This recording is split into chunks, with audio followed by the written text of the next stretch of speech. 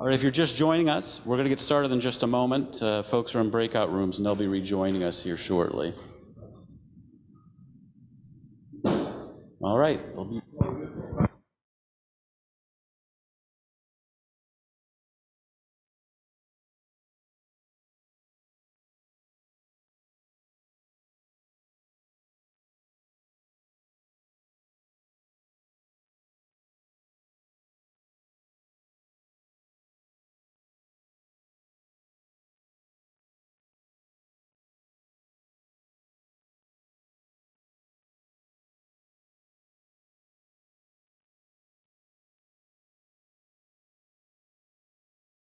All right, folks are rejoining us now from their breakout rooms. They'll be back in about 10 seconds.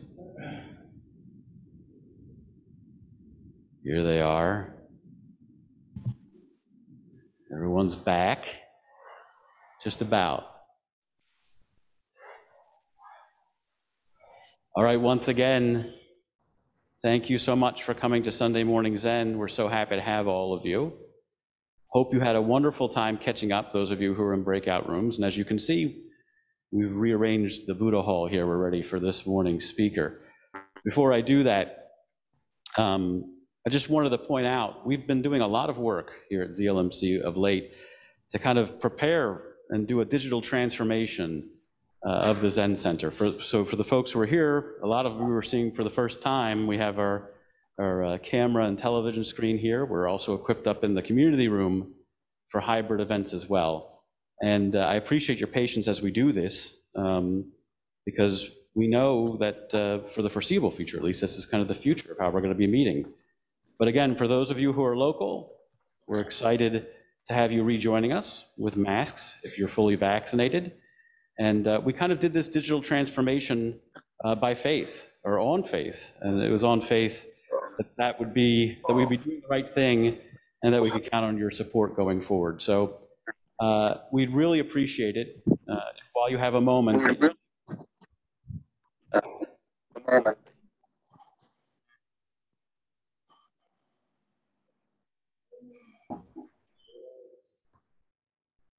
Pardon me, I had to mask or mute a participant.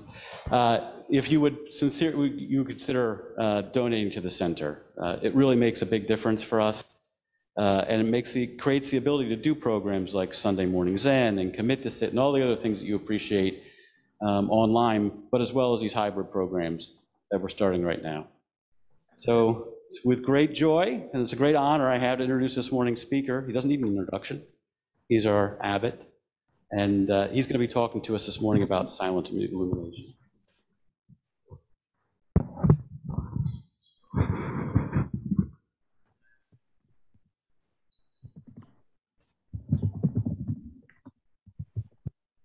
Good morning, everyone. So this is August 8th, so I'd like to just take a moment to remember that on August 6th and on August 9th, one day later from today, about 75 years ago, we dropped 2 atomic bombs on Japan, on Hiroshima and Nagasaki, respectively. And I'd like just to take a moment of silence to remember that, and for all of us to commit to doing whatever we can to make sure nothing like that ever happens again in our world.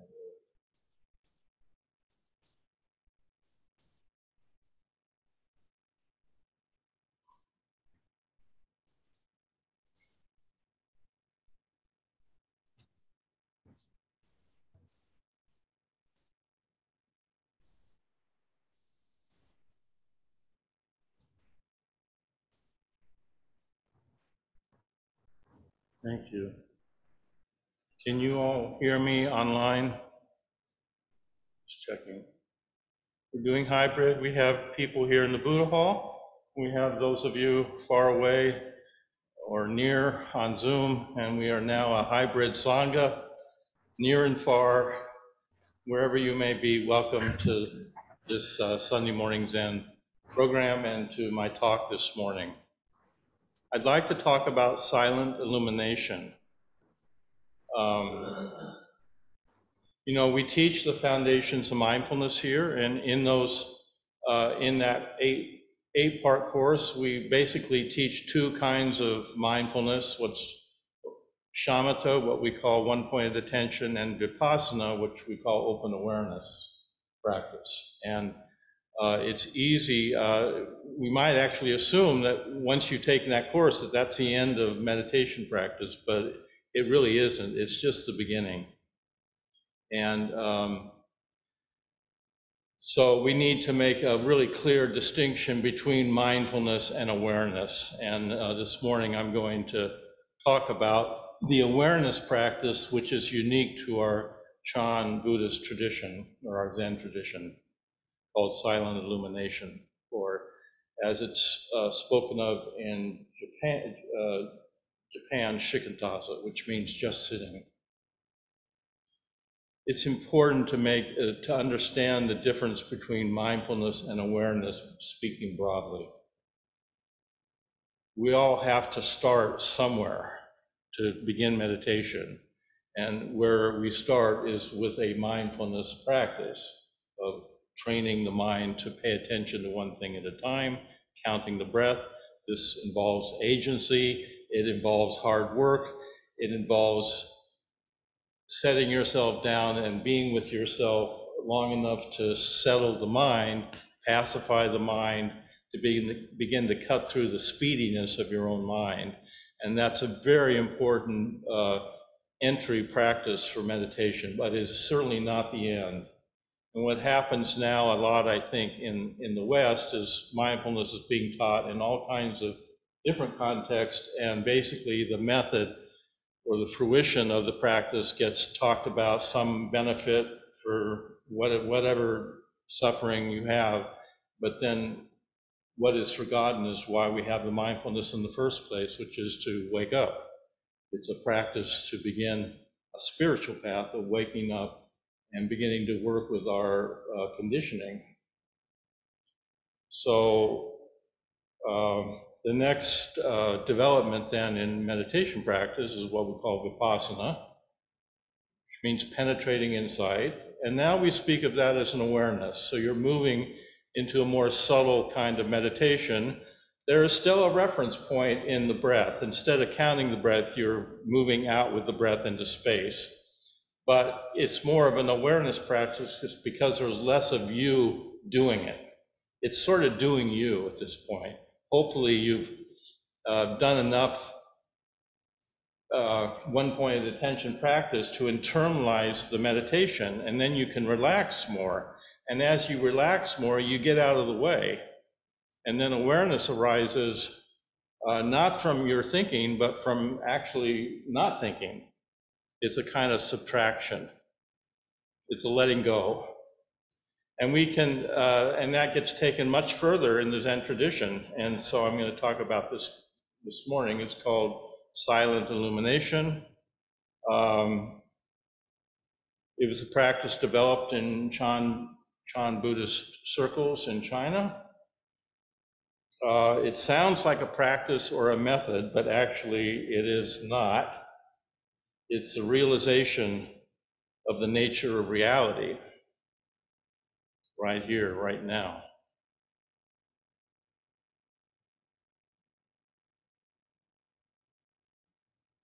And if there is a practice for it, it's called shikantaza, which means just sitting. But and this practice is often kind of stereotypically associated with Soto. So then there's all kinds of misconceptions. People say, well, if you're doing koan study, then you wouldn't do shikantaza. Or if you're doing shikantaza, you don't do koan study. That's nonsense. Everyone does shikantaza, whether you're doing koan study or not. Some people just do shikantaza and don't do koan study, that's fine. But shikantaza or silent illumination is a really important aspect of our spiritual path. It doesn't really belong to any school.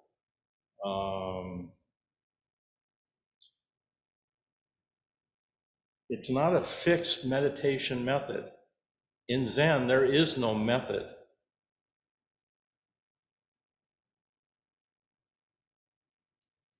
if there was a method, there'd be somebody doing it.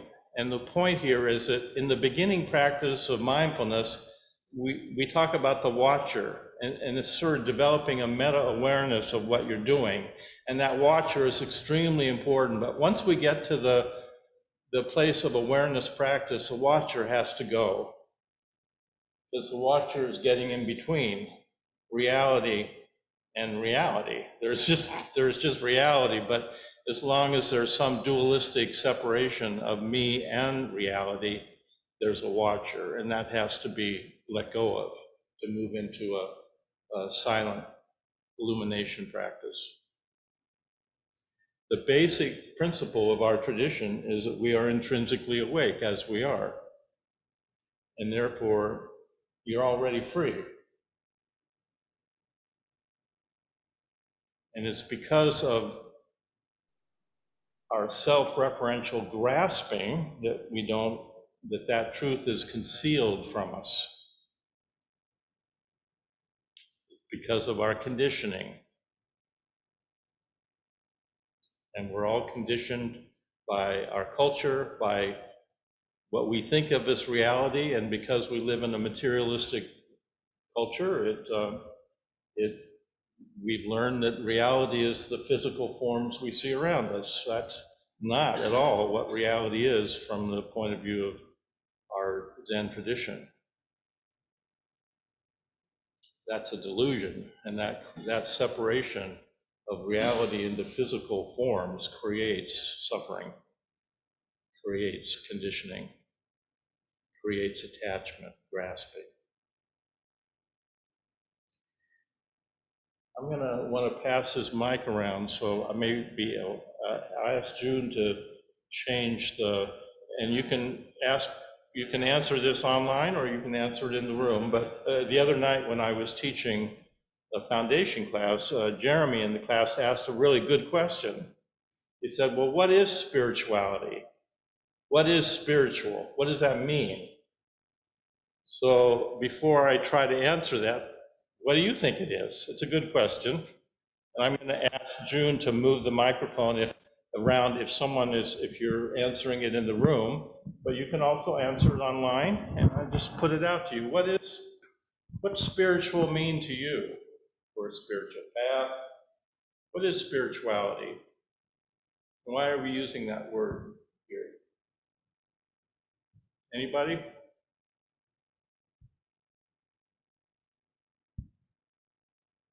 Right. I would say to be in tune with nature. What? To be in tune with nature. Okay, Faizan is saying it is to be in tune with nature. Oh, you get that to do the mic and the thing. It's a little complicated. Yeah, Faizan said to be in tune with nature, okay? Anybody else?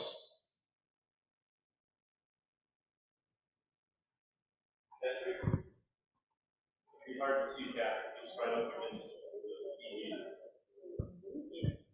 To be searching for or aware of reality. To Be searching for or aware of reality.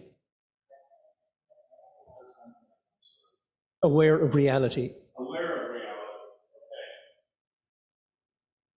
People have a lot of different definitions of reality. People tell you that real. They may not know much about reality. Okay, so we could have a lovely discussion here about what is spiritual, but I think in most religious traditions, in a theistic tradition, they would say spiritual is often associated with the human spirit or the soul as opposed to mental or physical things. Yes?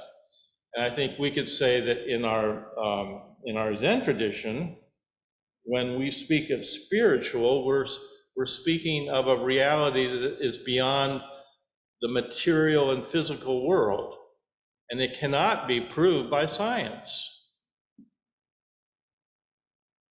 Doesn't mean there's anything the matter with science, it just means science can't go here. And in our tradition, we would speak of the realization of our true nature, our Buddha nature. which is simply freedom from being a thing, freedom from being a form, an object, a fixed thing.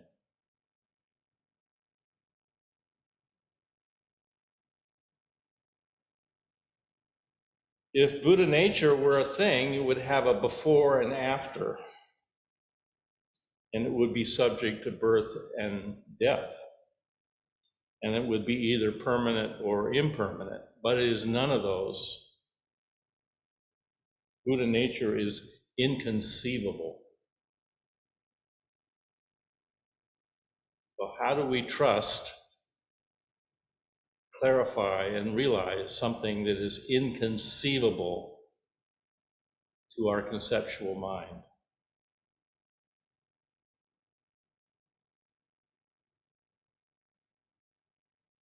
What our culture tells us is real, our consensual reality, is part of our conditioning.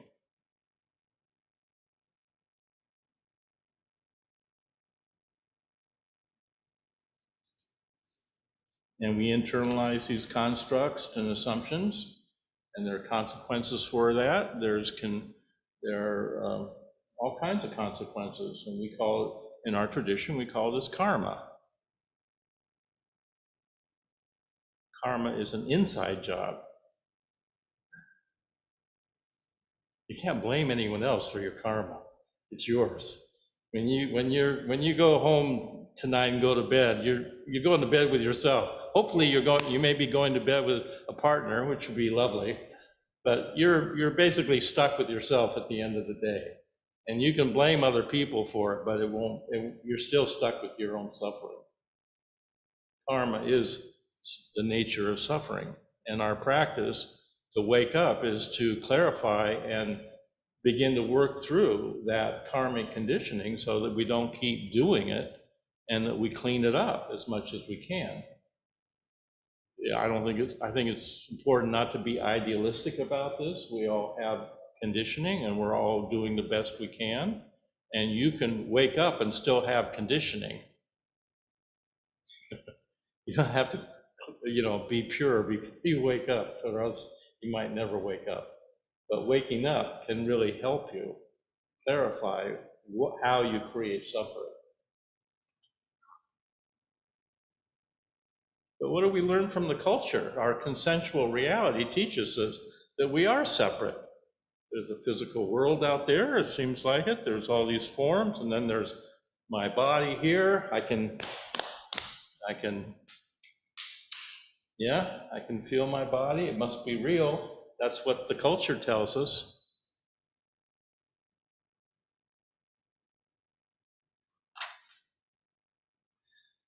I think part of the karma of that conditioning that we all carry with us is some kind of insecurity about what actually is here, how we are actually here, because it feels like something is missing, something is lacking. And in one way or another, the culture is telling us we're in the wrong place. And if you want to be in the right place, buy this brand, whatever it is. Buy this pillow, you'll sleep better. Take this, eat this, go on this diet, you'll lose a lot of weight, and then you'll be happy forever. Now, meditation grounds us right here, right now. And the body is our base camp. We can't go without, we have to return to the body. We're not talking about transcending the physical nature of our world. But there's a lovely image of the Buddha touching the earth. I'm sure you've seen it with his right hand. He's sitting in a complete composure in meditation. He's reaching down and touching the earth. And the story about that image is that the Buddha was in a period of his life where he was full of doubt and uncertainty. And so he realized that he couldn't trust his mind, his mental faculty, but he could trust the earth. He could trust the body, and so he was touching. To me, that's a very moving and kind of poignant story about the Buddha. We think of the Buddha as being infallible, and he was a human being like us too. And usually we trust our mental thoughts more than we trust the actual physical body that we occupy and the earth that we're standing on, which is actually a lot more real in many ways than the thoughts we have in our head. But we just do the reverse. There's a story of the Mullah Nasruddin, the Persian fool and the wise man. He was having an affair with his friend's wife. And when his friend returned home, Mullah hid in the closet in the bedroom. And his friend, suspecting that something was off, burst into the bedroom and opened the closet. And he found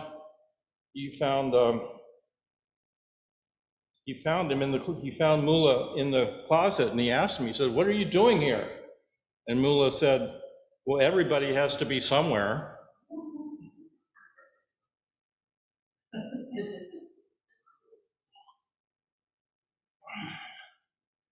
That's the problem. Our conditioning keeps us paying attention to somewhere else other than where we actually are.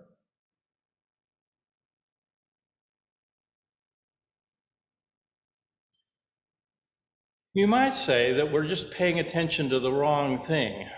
We're looking at the play, at the theater production, and we're completely consumed with the play, but we don't stop to realize that there's behind the curtain, there's all kinds of stuff going on to make the play possible. There's costumes and makeup and people back there working with lights and backdrops and all kinds of stuff. And without those people behind the curtain, the play wouldn't be possible. And awareness our attention is usually on the foreground. But awareness brings an awareness of what's in the background that makes the foreground possible. And that's really important. Another analogy or metaphor we might use is of a room. We're in a room, and we have furniture in the room, we have tables, we have an altar, we have a microphone, we have a big TV screen, which many of you are appearing on. So we have all kinds of stuff in the room, and that's usually what we pay attention to. But what are we missing when we just pay attention to the furniture?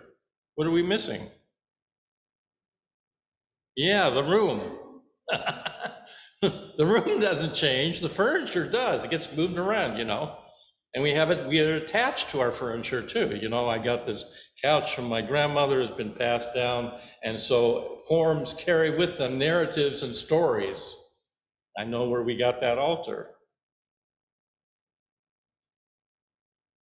So our Buddha nature is like the room. We don't notice the room, we just notice the furniture, and then we rearrange it.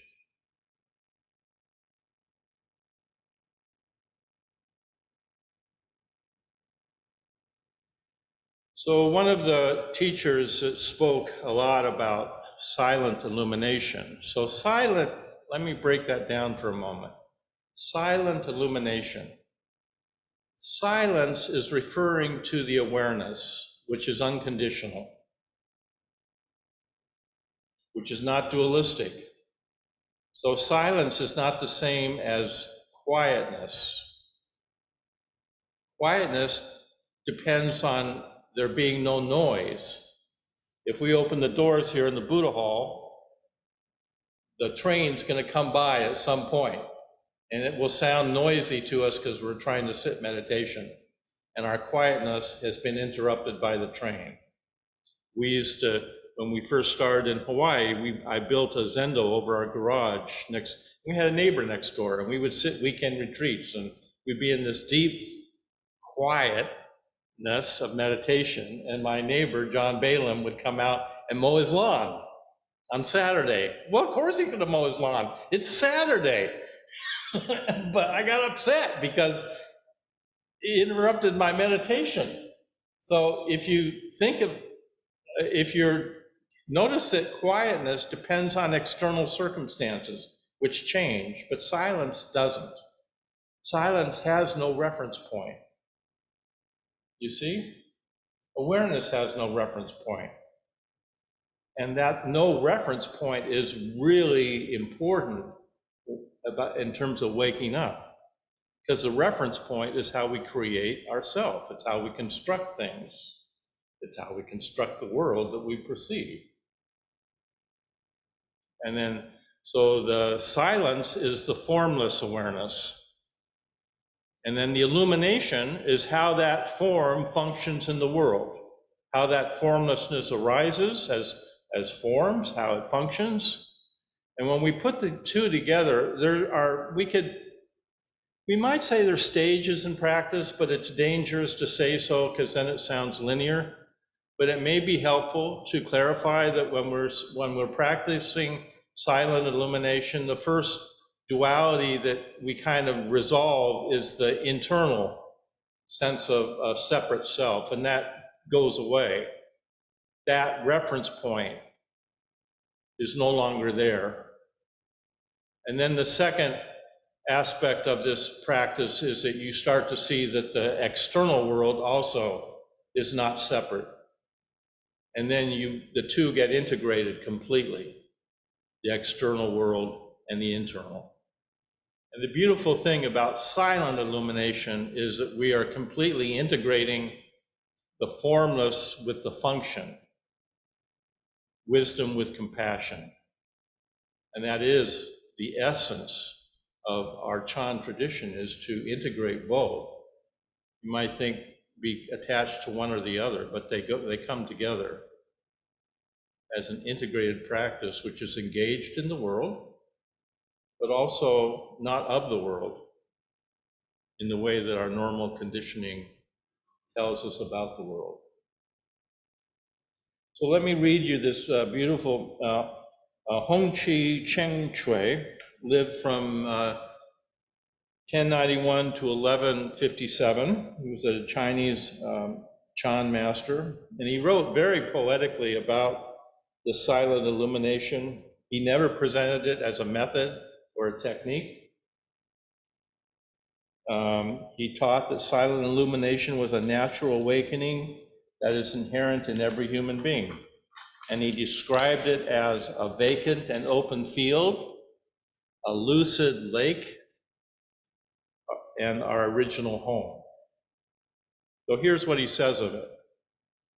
It, silent illumination, cannot be practiced nor actualized because it is something intrinsically full and complete. Others cannot defile it. It is thoroughly pure to its depth.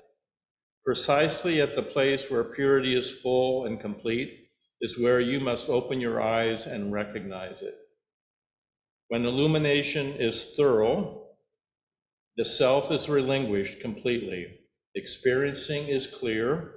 Your steps are then solid and grounded. Notice how much we talk about mindfulness can ground you. Well, that's a benefit of mindfulness. But we can get attached to the benefit and say, oh, that's why I'm practicing mindfulness. That's a mistake. The mistaken view from the point of the Buddhist tradition. Right view is to have no view at all. Right view is not to have a fixed point of view. Notice how easily we do that with mindfulness. We create, oh, I'm doing mindfulness to be grounded. Yeah, sure, it'll help. But we practice mindfulness in our tradition as a way of clarifying the nature of reality so we can wake up and we can begin to address suffering and how we create it so that we can be more skillful in the world in terms of healing suffering. That's why we practice mindfulness, not for ourselves just to be peaceful. Dogen said, to study Buddhism is to study the self. We have to study ourselves, and we have to look. And if we look closely, which is why we're practicing mindfulness, is it allows us to start to get closer to what's here. Then the next thing Dogen says, studying Buddhism is to study the self. To study the self is to forget the self.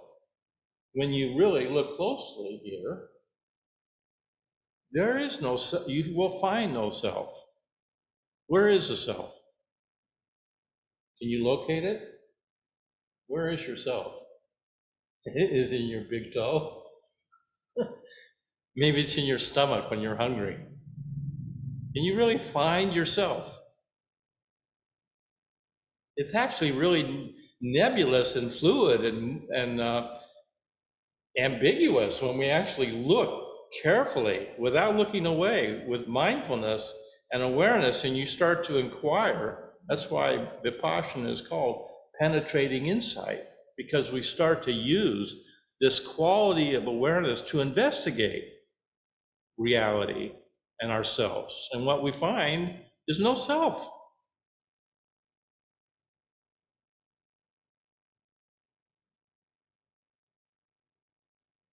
So another thing that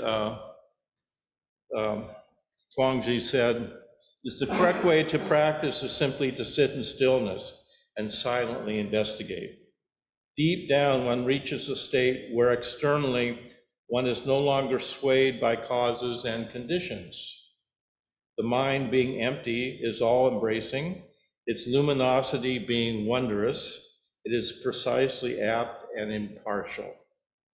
And the Tibetans often speak of the mind as luminous and spacious. The real, true nature of mind, when we don't muddy it up, is luminous.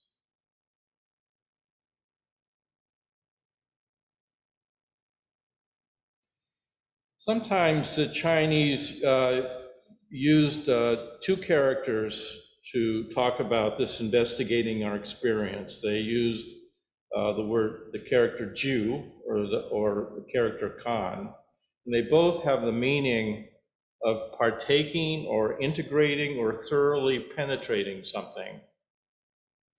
And then sometimes they would use a further character T, which means embodiment or experiencing. So it's meant to be a lived, experienced realization. It's not merely a passive intellectual pastime, it's your life. So again, the notion here is silent illumination. It doesn't just take place on the cushion or when you're meditating, it takes place in every aspect of your life. And you're encouraged in our tradition to bring that open awareness into every mundane thing that you're doing. The full catastrophe of living, that is the Buddhist teaching. Do it with everything. Eating, shitting, sitting, sleeping, arguing, everything. Raising kids, being in a pandemic. That's why it's not a method. It's not a method of meditation. It's what happens when we meditate and clarify what is actually here, and then we bring that into the rest of our lives, because there's a truthfulness about it and a sanity that we just can't avoid anymore. Once you see it, you can't unsee it, so to speak, unless you really work hard to deny. Yeah, I suppose you can if you work hard, but it's a lot easier just to open up and wake up, because that's your natural state. We're naturally intrinsically awake. You have to work hard to keep stirring up trouble and turmoil.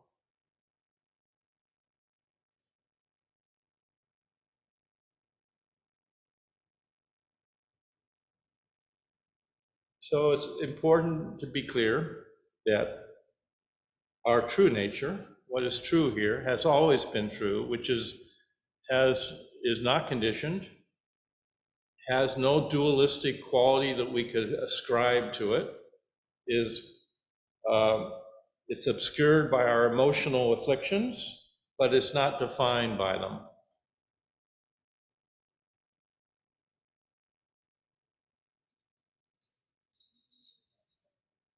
Yeah, so our true nature is always here. It's It's been here before you were born, and it'll be here after you die, because it is not subject to conditioning. It has nothing to do with time or space or any conceptual category that we could ascribe to it. It's inconceivable. It's ungraspable. Can you put your faith in that? Can you actually live with that experience and be okay with that and say, I don't need something more? Add something to it. So that true nature, which we all are, is obscured by our emotional afflictions, but it's not defined by them.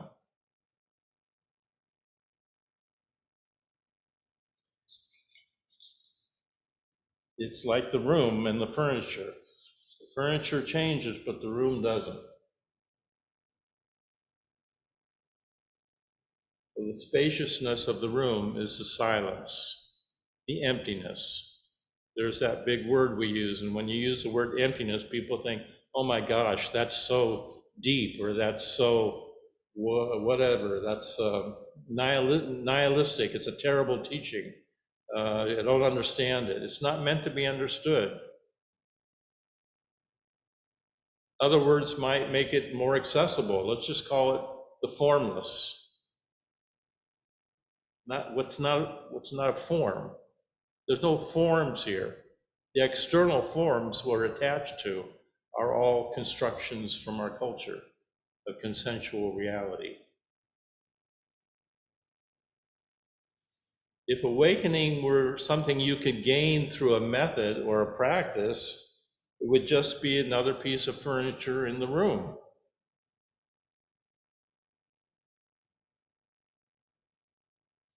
Whatever can be gained can be lost. You can't gain your true nature. You can't lose it. You can't possess it. It's not yours.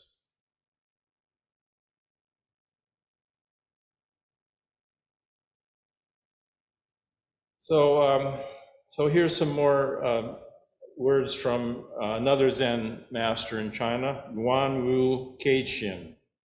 He says, directly, your mind should resemble a withered log and a rotten tree stump, like a person who has gone through a great death, who no longer breathes, moment to moment, without knowing, instant to instant, without abiding. Even 1,000 sages can't call you out of this state. Then it may be possible to be like the blossoming of flowers on a withered tree. You should be able to bring forth boundless responses and exhibit the great lively function of kindness and compassion.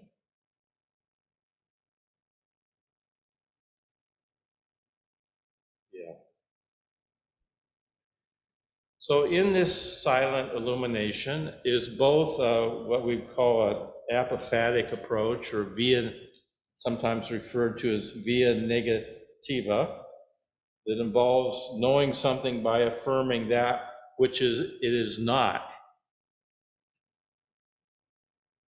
So for example, emptiness is an example of that. It's not this and it's not that. It can't be grasped because it's not a thing. We have a lot of these apophatic, how do you pronounce it? Apophatic? Apophatic expressions in Buddhism. If you've ever chanted the Heart Sutra, you know what I'm talking about. No eye, ear, nose, tongue, body, mind. No birth and death. No wisdom, no lack of wisdom. No. Boy, it sounds so negative. But then there's also the opposite of that, which would be called, I have to find the word, the big word, another big word. Cataphatic, which means positive. Via positive language. The blossoming flowers on a withered tree. That's the positive functioning of compassion, of form functioning within the formless.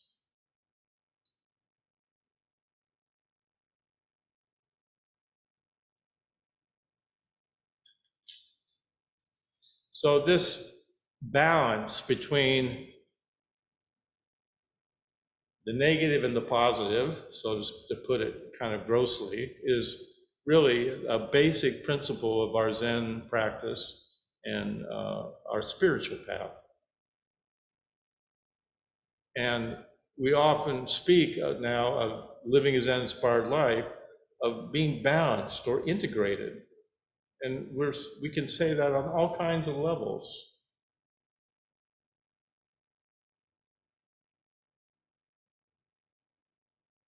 In the ultimate sense, it's the integration of the formless awareness with the form.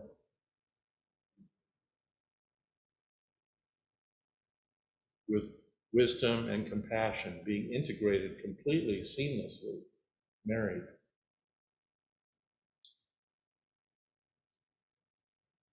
In the foundation classes now, we speak of it as the four pillars of wellness, and we identified 4 pillars. There are many different systems now where people talk about pillars, pillars of wellness, but we could say wellness is, in the deepest sense of the word, wellness is an integration, which is what we mean by silent illumination. It means seeing reality clearly,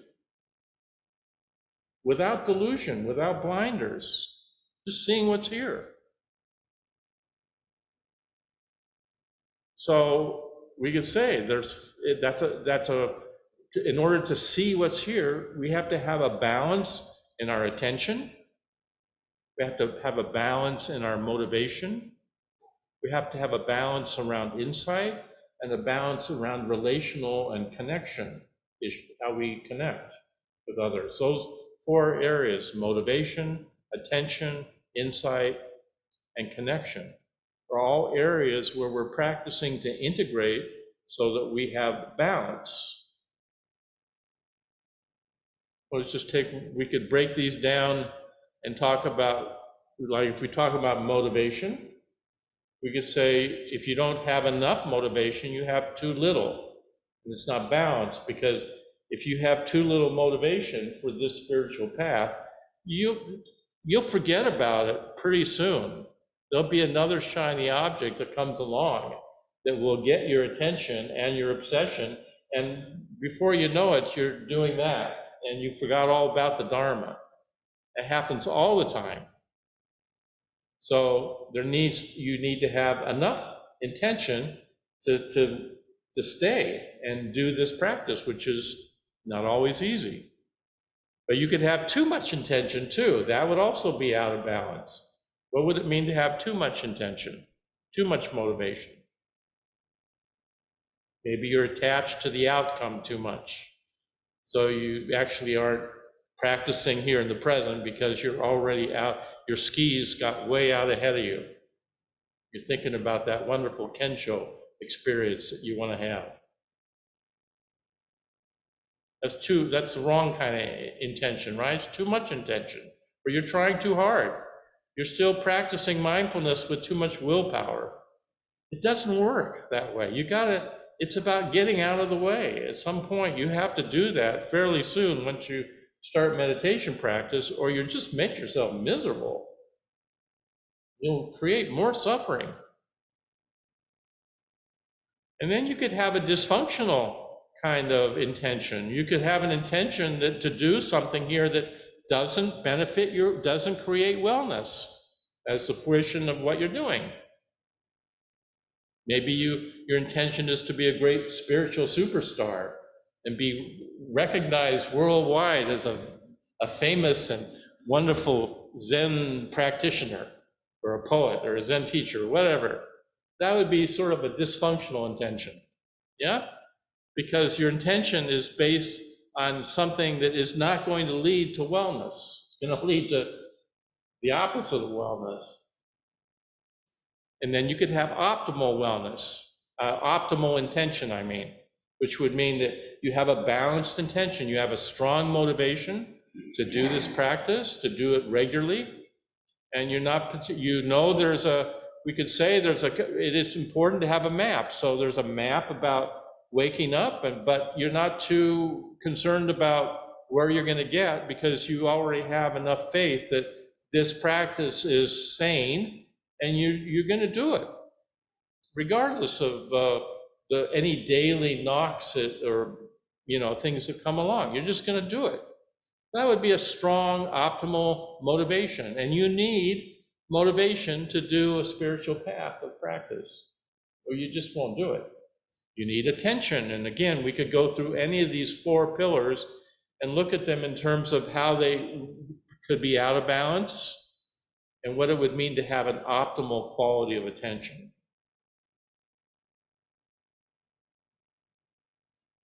Optimal quality of attention moves into awareness, where you get out of the way. You cannot have awareness through thought.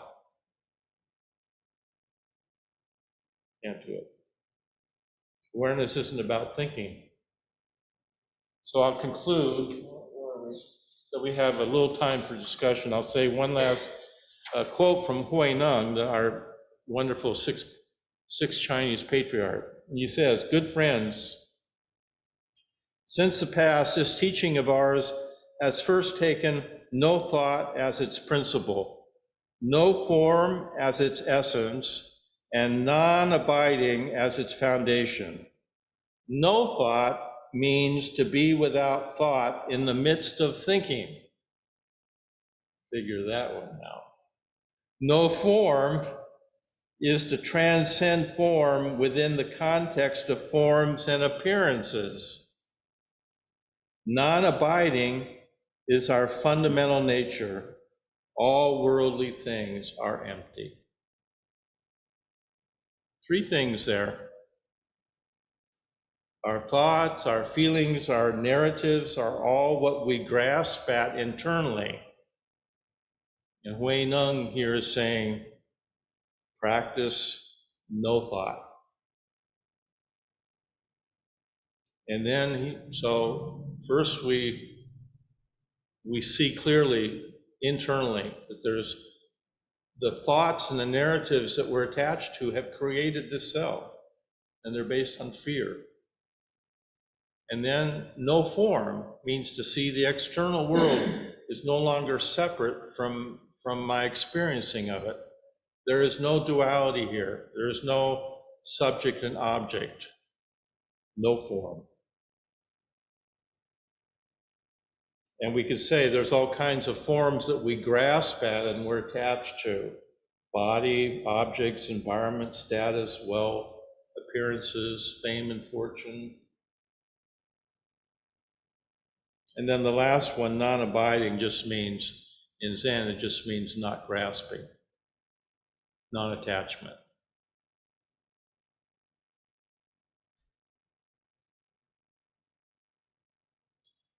The opposite of thinking, grasping, and abiding is contentment. The Buddha said, someone asked the Buddha, "What is your teaching?" He said, "I teach suffering and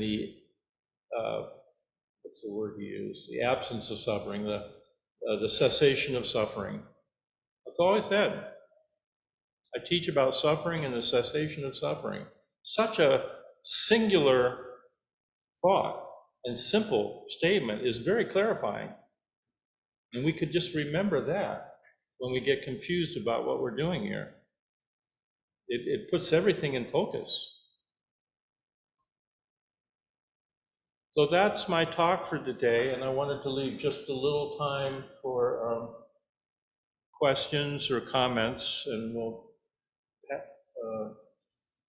what? I'll just repeat the question. We're not going to pass the mic around, apparently. Okay, thank you. Any comments, questions?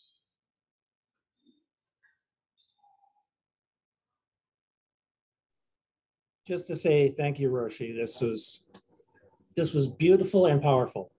Thank you very much. Thank you, Brian.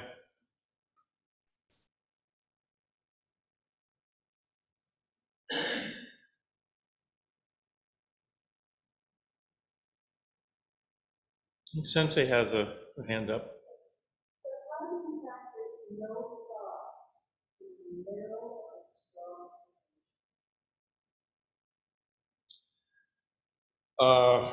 Well, emotions are, you try to, the practice would be to try to intervene before you get too carried away by the emotion, because once you get in the freight train of it, it's very hard to intervene. So in terms of what we would call the 4 foundations of mindfulness, and the second foundation of mindfulness is working with the emotional tone. And you would notice, the practice would be to notice that this emotion is pleasant or unpleasant or neutral.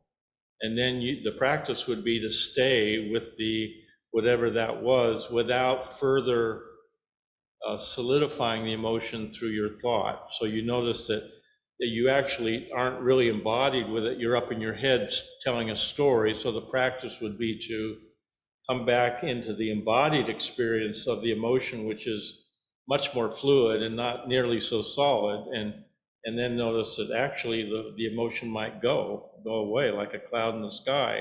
But the reason it doesn't is because your narrative is continually re-solidifying it and creating a drama around it, which is not really necessary if you're practicing with it.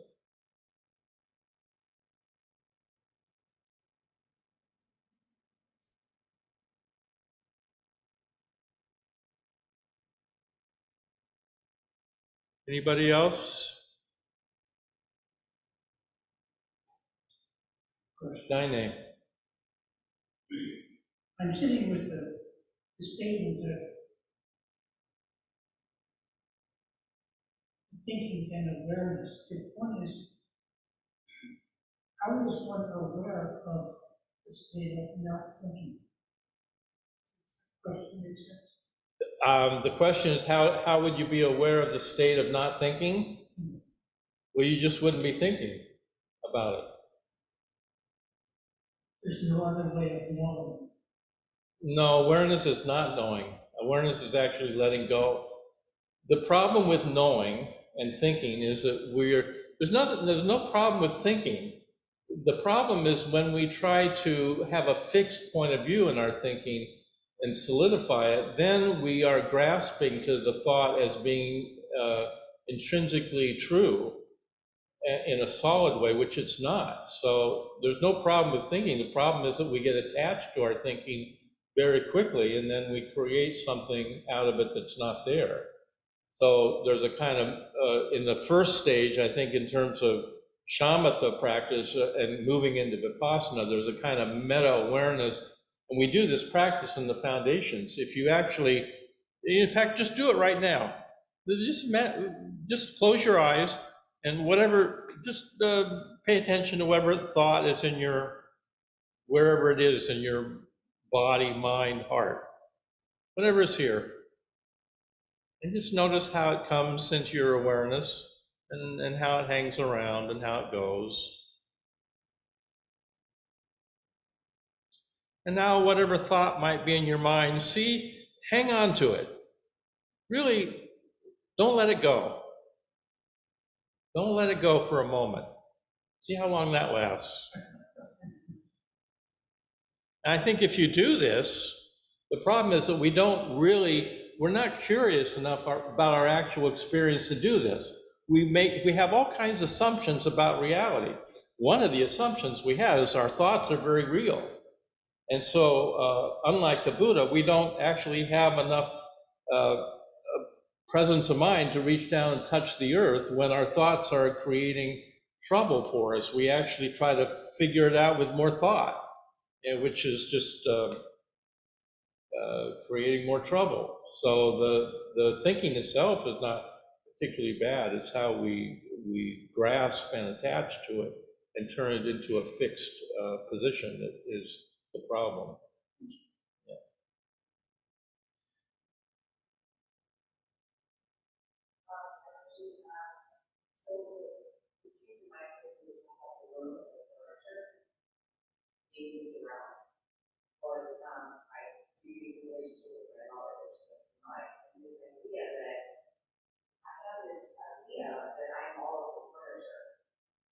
Maybe I'm just she is so much more than just a piece of her that has to do with me. That's how I see her, and that's how I deal with her. So whenever I deal with her, it's all these thoughts. I'm holding on to this furniture, how it should be moved, if the furniture's moved, she will change or we will change. And I'm completely disregarding all of who she is, the endlessness of who she is, and then maybe it was part of it, like we were recognized as real. And if I truly believe that she is the nature, then I'm really disregarding all of that. Yeah. I'm saying I might furniture or myself. That's what she needs to change. You know, so we just think not focus on.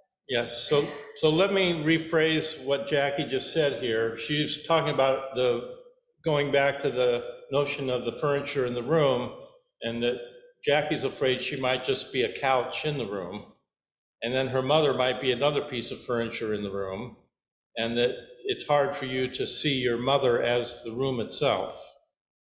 Well, we're all practicing with the furniture is where we practice. You know, we're not practicing with the room. The room is we practice with the furniture. That's where we live and sit and sleep and whatever. So you can't avoid. We're not suggesting there's anything the matter with the furniture, but if you see your mother as just the couch or the TV set or something, then you're missing a whole lot of what your mother is. She's also the room.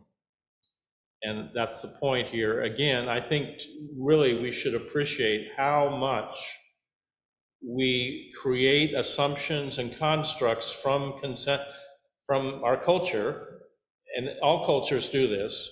And from a very early age on, and we create a consensual reality that says, my thoughts are real.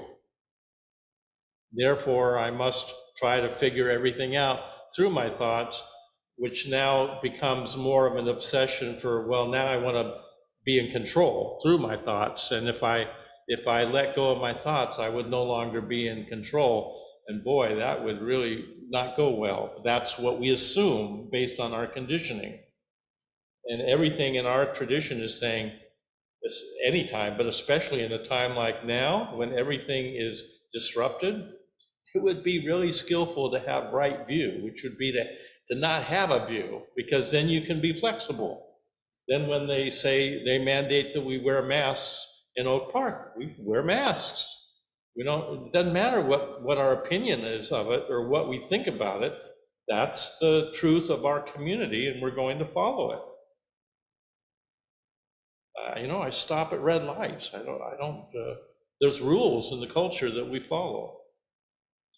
But there's also rules to suffering and conditioning that we create around language and separation, and that's what we call karma and conditioning. And part of our practice is to see this clearly and realize how much we have bought in to all kinds of assumptions and constructs that we haven't even examined at all. And in many cases, they're unconscious. And then the practice starts to bring this stuff up. You start to look a little bit more closely at your thoughts, and you notice, wow, I can't hang on to a thought for longer than 5 or 10 seconds, and it goes out the window. And then you realize it's not a solid thing.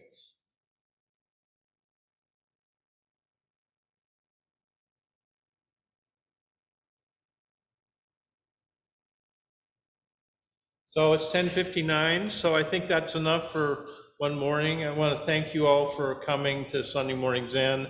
Please be safe. I hope you will get vaccinated if you're not. Take care of your families, be safe, take care of your community. We are living through a very difficult time, and it's important to be kind to everyone, regardless of their point of view, their politics, or whether we agree or disagree with them. Let's be kind and respectful of everyone, even the people that don't want to get vaccinated. They're the conscientious objectors no, let's be kind even to the people that we disagree with. And we're not going to change anyone's minds by demonizing them. The only way in is to really be kind and compassionate with everyone. Okay, and please practice shikantaza. I mean, it's just sitting. Just sit and notice. Well, just enjoy the playing in the Pure Land. It's always here. It's always been here. We just miss it because we're looking in the wrong place. Okay. Thank you.